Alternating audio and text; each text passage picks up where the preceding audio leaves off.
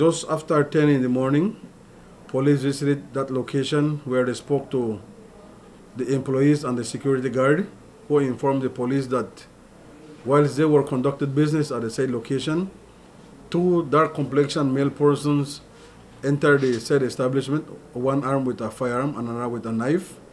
The one with the firearm knocked the security guard several times on his person, and thereafter they demanded money from the cashier.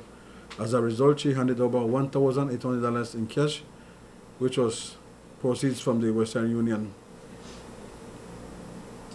Sir, where is police in terms of that investigation? Is it believed that it's persons right from Ladyville that carried out the crime, or that we're seeing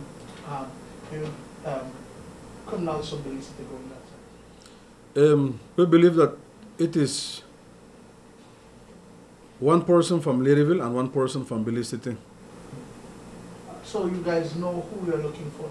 We more or less have two suspects that we are looking for.